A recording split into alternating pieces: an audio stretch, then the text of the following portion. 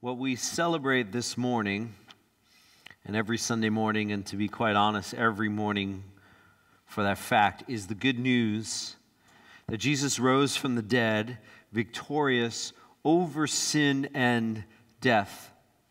Now, I understand we live in a modern time, and so we don't believe in fairy tales, which is actually how the news of Jesus' resurrection has been viewed since it occurred 2,000 years ago. Whether it's atheists, whether it's, I'll put it in quotes, ministers in the church who preach that the resurrection was not a physical resurrection. Instead, they might say that it was something spiritual that occurred there. People have been questioning, people have been pushing back, people have been mocking the idea that the tomb that Jesus was laid in is empty. From the moment the news first began to disseminate out, even the Pharisees, the religious leaders at that time, said, "He's not risen, the body was stolen. The disciples stole his body." Paul, once converted, years later, is traveling, preaching the gospel. He comes to Athens. He is talking with the philosophers and the teachers, the thinkers of that day. And when he starts talking about the resurrection, they laugh at him. "How crazy are you to believe that a man could die and rise again?" It was a challenge even for the young church. We're going to be looking at 1 Corinthians, and Paul is writing this letter to the church at Corinth because there are people there who are thinking some of these things. At first, they're thinking maybe Jesus really didn't rise from the grave, or there are some people who are saying, well, what about the people who died before Jesus returns? What about those people? They're going to miss the glorious new life we have. What about those folks? And the reality is if you really want to attack the Christian faith, where you go is to the resurrection. You go to the tomb. Because if there's no resurrection, there's no Christian faith. If you remove the resurrection, you pull the linchpin out, and everything else crumbles around it. No resurrection, no faith. No resurrection, no hope. So that's what we're going to look at. The resurrection, the good news that Jesus is no longer dead, but is risen victorious. Before we do that, let's pray. Lord God, thank you for this day that we could gather here and remember the good news. He is risen. He is alive, and in him we all can find life, find forgiveness, find hope, have strength and peace amidst the chaos of this life. And Lord, I pray that for those of us who already believe and hold firm to this truth, that this would be a glorious reminder of what we believe.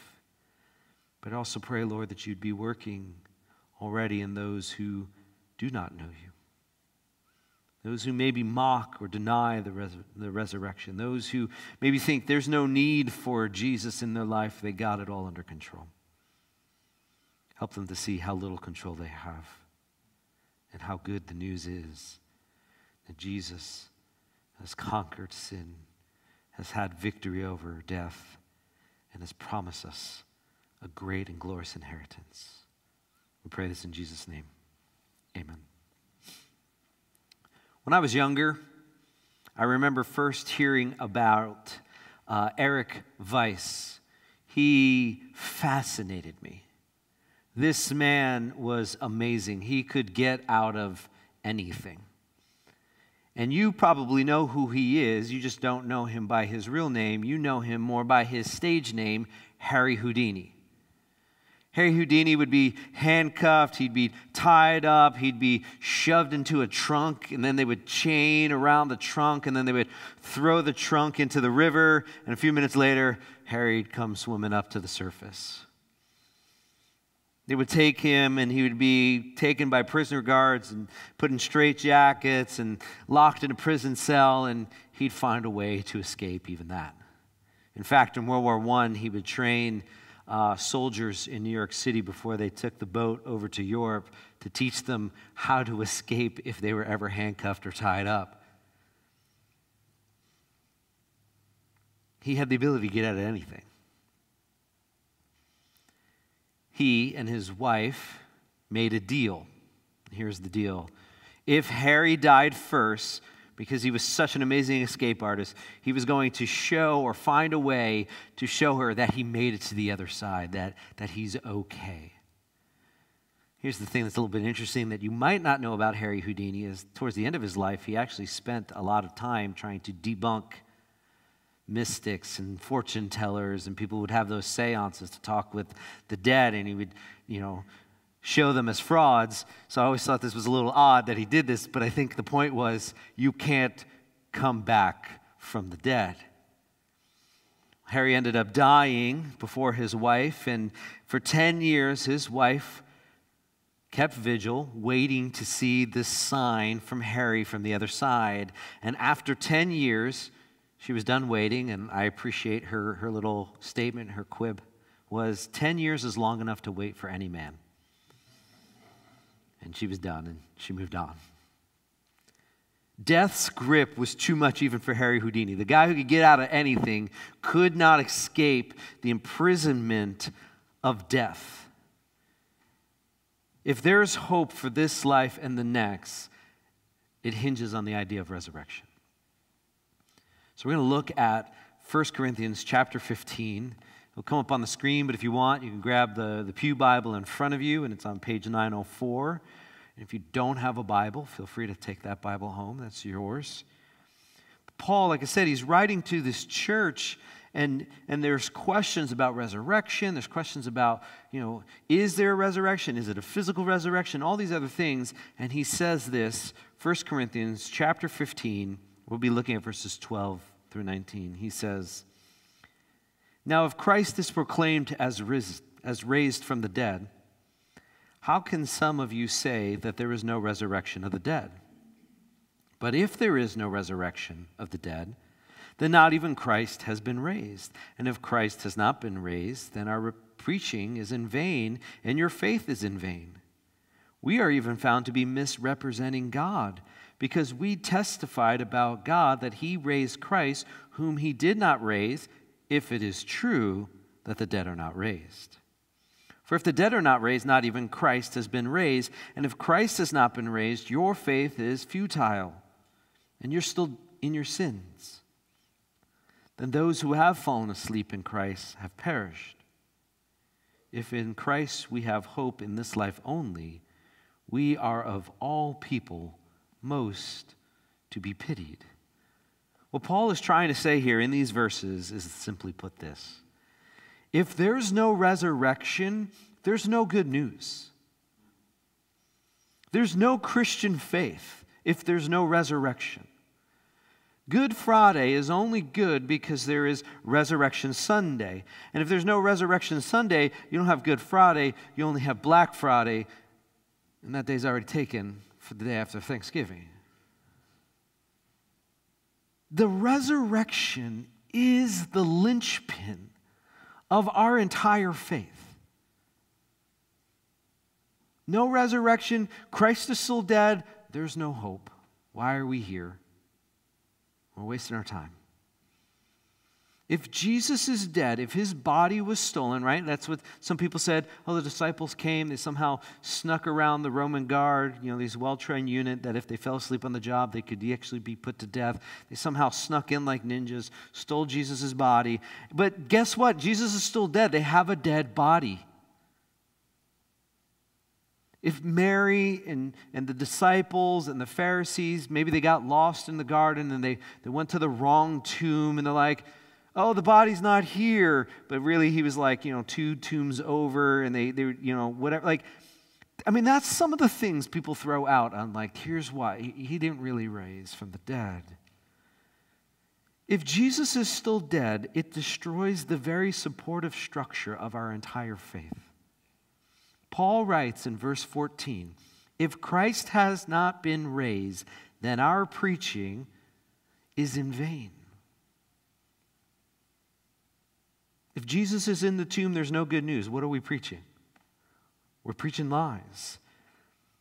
The resurrection reveals that Jesus' life, his perfect life lived in your place, was pleasing and acceptable to God. That's why God rose him up from the dead. The resurrection reveals that Jesus has victory over death, right? The wage of sin is death. You sin, that's why we die. You sin, all of us sin, that's why we die. But Jesus' resurrection shows that he covered over sin and so removed its consequence, its payment, death. The promise of newness of life, the forgiveness of sins, the renewal of the hope that we have of a great new world being created, having an eternal righteous king ruling over that world forever and ever, gone if there's no resurrection.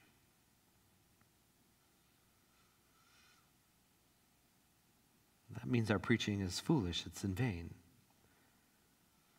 But Paul continues that it means your very faith, or our very faith, is in vain. A dead bridegroom can't rescue his bride. We might as well just eat, drink, and be merry, live selfish lives, because this is all we got. Celebrate, do whatever you want, because the reality is you and I were just food for worms. That's it. The faith of those that we read of in Hebrews 11, which is known as that the hall of faith, where all these people were seeking to live their lives for God, and yet they kept looking for a greater and a future kingdom, in which the writer of Hebrews says they saw at a distance. They didn't experience it fully, but they saw it at a distance. Missionaries, pastors, Christians who have shed their blood for the very sake of the gospel have spilt their blood as fools. It's vain, it's foolishness, pointless. Paul goes on and says, if there's no resurrection, verse 15, he and other ministers of the gospel, and I include myself in that group, are misrepresenting God. How are they misrepresenting God? They're saying God did something that he did not do. They're saying that God approved of Jesus' life. That's why he was resurrected. But if he didn't actually resurrect, that means God didn't approve of his life. That means he didn't actually accomplish anything. He just died like any other person who was ever crucified. They're saying that Jesus is the way. They're saying that Jesus is the one where you find your hope. It's through Jesus that you can obtain God, which, if that's not true, we're misrepresenting God. They are misrepresenting God because they're saying he alone is where hope is found. They're deceiving others into believing a lie about God. They're leading people away from God. They are misrepresenting God because they're turning his narrative of redemption into a fairy tale. It's just make-believe. In verse 17, he continues, if Christ is not raised, your faith is futile, and you are in your sins. Jesus' life and death accomplished nothing if there's no resurrection. Sin remains on all of us, because none of us are perfect. All of us have sinned. All have gone astray, seeking our own way. All of us deserve the wage, which is death. Woe to me, woe to you. We're just sinners in the hands of a righteous, holy God. If there's no resurrection, Paul tells us in verse 18, that those who have fallen asleep, those who have died, that's what he means by fall asleep there, they've perished. This life is it. There's no hope. There's no life after death. And if that's the case, all of us will one day die and experience the full wrath of God. Because there's no way to redeem ourselves. There's no way around it. If Jesus died and we've put our hope in a fanciful dream that's really a deception, you're left with nothing. We're fools. We are to be pitied, Paul says, verse 19. If Christ is not raised from the dead, we are to be most pitied. Think about that. Like, here's an example I was thinking of. Imagine, if you will, that a man asks a woman to marry him, right? They get engaged, and before they're married, he breaks off the engagement, right? Now imagine this woman still goes and buys the wedding dress, still pays for the venue, still, sends out invitations, still, puts down a deposit for the venue, pays the musicians. She does all these things. If you knew that this guy is never coming back for her, you would look at her life and you would be like, man, I pity this woman. She is so deceived. Oh man, my heart breaks for her, for how pathetic she is. The reality is, if there's no resurrection, that's true of us. It's actually worse than that for us. Because if there's no resurrection, no groom has even invited us to be married to him at any point. There's no hope. There's no life. There's nothing. But yet here we are trying to get ready for a wedding that's never going to happen. We are fools prepping for a groom who's never going to come and get us.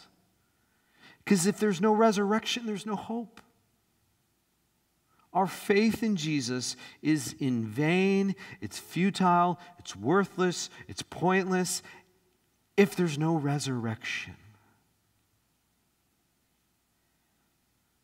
Here's the key here. If you've been reading through this passage and you've been hearing the language I've been using, Paul keeps saying, if there's no resurrection, if Christ is still dead, if, Paul is talking in hypotheticals. Hypothetically, if this happened, or hypothetically, if it did not happen, or if it this, or if that. What Paul is trying to say is those are hypotheticals. The reality is Christ is risen. Therefore, our faith is trustworthy. Christ is risen. Our faith is trustworthy. We know that Paul doesn't have this, I'm not really sure if he rose or not rose, because a couple verses earlier, he says in same chapter, 1 Corinthians 15, in verse 3, he says this, "For I delivered to you of first importance what I also received." What's of first importance? That Christ died for our sins according with the Scriptures, that he was buried and that he was raised on the third day in accordance with the Scriptures, and that he appeared to Cephas, that's just another name for Peter, then to the 12, and then he appeared to more than 500 brothers at one time, most of whom are still alive, though some have fallen asleep, some have died. Paul is saying the death and resurrection of Jesus shouldn't come as a shock or surprise. The Scriptures, talk about the Old Testament, have been pointing to this reality. This is going to happen this way.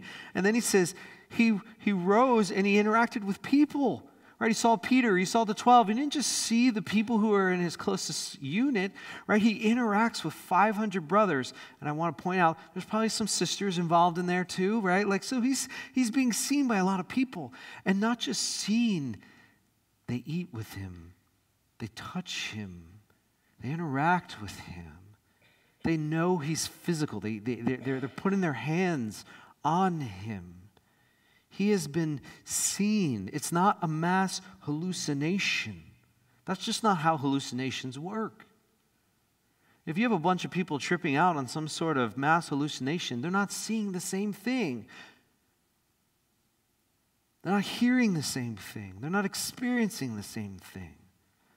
It's just not how hallucinations work. To put your faith in the life, death, and the resurrection of Jesus Christ is not a foolish act. It's not something done in vain.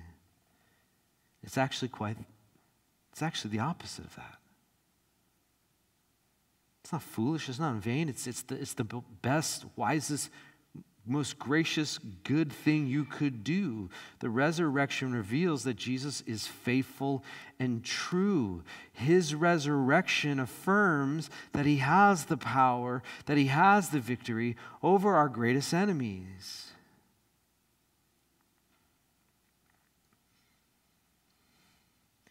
I remember sitting at a wedding, having a conversation with a gentleman who said, "You're a pastor, right?"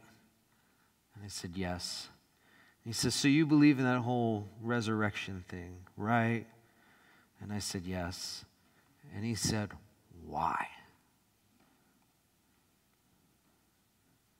Now, be it he was a little inebriated.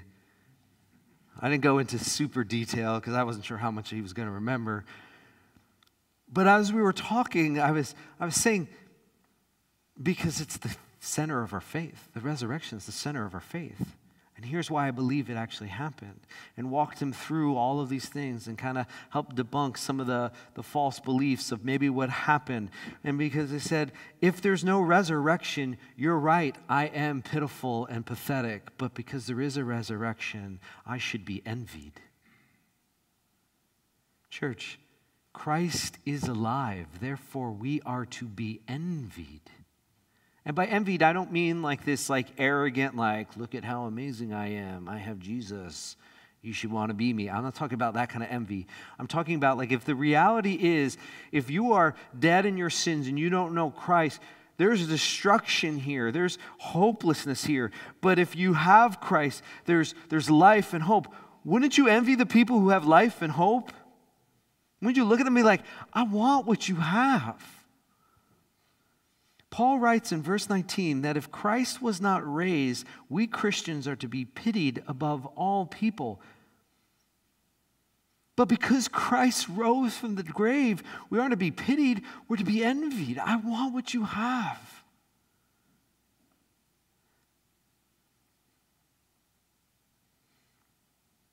If there's no future hope, we are pathetic fools. But the tomb's empty. And there is a future hope. Jesus is alive. It's funny, as I was sitting about that conversation at the wedding, and that guy was asking me about these things and kind of pitying me because I'm a stupid, ignorant Christian who makes his living preaching the gospel and believing in fairy tales. I think about how the world itself even views it. How does the world view the world? I always appreciated that the preacher of the book of Ecclesiastes put it this way. He says, I have seen everything that is done under the sun, and behold, it's all vanity. It's chasing after wind. And if your only thought of this life is just eat and drink for tomorrow we die, that really doesn't bring much value to life, does it? Really? You pity me? I remember as a kid, growing up, we had some family vehicles that didn't have air conditioning in them, right? I know, way back in the day before air conditioning was in everybody's car. We had to crank the windows down, right? So as a kid, you'd crank the window down because you're like, oh, yeah. We had vinyl seats. Who ever thought of that? Hey, no AC, vinyl seats. That person... whatever. Anyway, so I remember cranking down the window as a kid and reaching my hands out the window and being like, Mom, look, I'm catching the wind. And then you would try to show it to my mom, and she'd be like, oh, and in her mind she's like, you're an idiot. Because you're like, hey, look, I'm catching the wind. And what do you have? You open your hands up and there's nothing. Yet I'm to be pitied because I believe in a risen and reigning King. When I have Jesus and I open my hands, I have everything because I have Jesus. I have God with me. In fact, Because I believe in his sufficiency of his life and his death in my place. Because I'm putting my hope in his finished work. For I can't do it. I've tried. I just lay it down before him, and I'm trusting him. And in the victory of the resurrection, I know that those sins have been paid for and covered by his blood, and I have newness of life. Like, I have everything. Way better than chasing after wind. A life to be pitied, to me, seems to be one that is full of working and striving, yet obtaining nothing. Sure, you have money, you have power, maybe you have influence, maybe you have a nice home, maybe you got all these things, but really at the end of life, you have nothing. It's chasing after wind. Beloved, Jesus is not in the tomb. He has risen from the dead. More than that, he actually sits at the right hand of the Father. The life you live for him isn't to be pitied. It's full of tremendous purpose. Your faithfulness, your surrender, your sacrifice, even your pain and suffering in this life has purpose because he lives. Your life lived for the glory and the honor of God is not in vain. It's not to be pitied. It's actually the most important thing. It's life-changing. It gives you hope in hopeless situations. It gives you strength when you're dealing with challenges, and it gives you the ability to rejoice even amidst suffering and sorrow. We can have those things because he is risen. Take a look here at verse 20 and 21 from 1 Corinthians. Paul writes this, "But in fact," or you could say, "but in truth, Christ has been raised from the dead, the first fruits of those who have fallen asleep. For as by a man," talking about Adam, "came death, but by a man," talking about Jesus, "has come also the resurrection of the dead." We are to be envied because this world, this momentary, fleeting world, is not the end. Jesus' resurrection is actually a glimpse of the future. Christ is called the first fruits of those who have fallen asleep, those who have died. He is the first fruits. I'll be honest with you, I'm not a farmer. I don't have a green thumb. But last year, we had a barrel thing, and my wife and some of our kids planted some tomato plants. And when I would let our dog out in the morning, or anytime I would go out with the dog or to check in things, right there, sitting at the middle of kind of our patio was this, flower pot with some tomatoes, plants growing. Can I tell you how happy I was when I saw the beginning of a tomato? Like the first one. Like I come back in, I run upstairs. I'm like, there's something growing out there. It's, and then you go out the next day, you're like, ooh, it's a little bit bigger. Ooh, it's starting to change color. Like, we're so excited for one little measly tomato. And I want to be honest with you, I'm talking little because they were cherry tomatoes. So it was never going to be this big, giant, beef-eater tomato. I mean, it's this little tiny thing. But I was so excited for one tomato. No, because that one tomato showed we didn't kill it. It's going to make more tomatoes. And that's what they're saying here. The hope of the resurrection of Jesus is he's the first fruit. He's just a picture of what's to come. If you believe in him, you too will be resurrected. You too will experience the glorification. You will have a glorified body, and you will reign with Christ alongside him forever and ever in all of eternity. And we are to be envied for that situation, for that sake. Those who are in Christ have not perished. They won't fade into oblivion. They will receive a glorious reward. We live. The world thinks it lives, but they don't know what it means to live. But we who trust in the resurrected one know life. We're not to be pitied. We're to be envied. The first Sunday after the crucifixion, some women go to the tomb to continue to finish the job of preparing the body of Jesus. And when they arrive there, there's an angel that says, "He's not here. He's risen, just as he said." I've had conversations with people who say, I don't believe in the resurrection, but I think Jesus is a pretty good, spiritual teacher. And I want to say to them, what? That makes absolutely no sense. And like, why? I'm like, because he's a liar then. Why would you follow someone who lies to you? If he says he's going to raise from the dead and he doesn't raise, he's a liar. And if you can't trust him in this, why would you trust him in these things that he has said? It makes no sense. If you have no resurrection, we have no faith. But because the tomb is empty, we can say with Paul, as he says here at the end of 1 Corinthians 15, and we can also say with the prophet Isaiah, because Paul is quoting Isaiah, "Death is swallowed up in victory. O death, where is your victory? O death, where is your sting?" And then Paul says, "The sting of death is sin, and the power of sin is the law.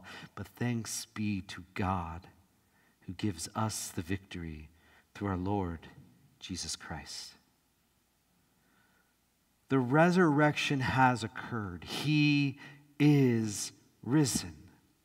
And that truth changes everything. It changes who we are. It changes how we interact with other people. It changes in how we interact with the world around us. In fact, the resurrection flips the world upside down. What seemed like foolishness is actually now the wisest thing in all of the universe. The fact that Jesus is risen, your life has purpose.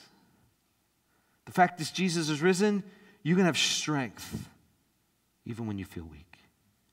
You can have hope in a world that's chasing after wind. If there's no resurrection, there's no hope. But church, the tomb is empty. Jesus is risen. He hasn't just risen. He reigns. He reigns. And he is working for your good. There's more hope and goodness found in the resurrection than we can even fathom. If you were to take time and extrapolate out all of what that means, we would be here for days pondering the depths of the goodness of Christ Jesus coming and dying for us. If you don't know the hope of the resurrection, I pray today would be the day. I pray that all of us, if you do know this resurrection, will continue to set our eyes and our hope on that Savior who died so that you would have life, who rose to show that when he said it was finished, he meant it. Let's pray.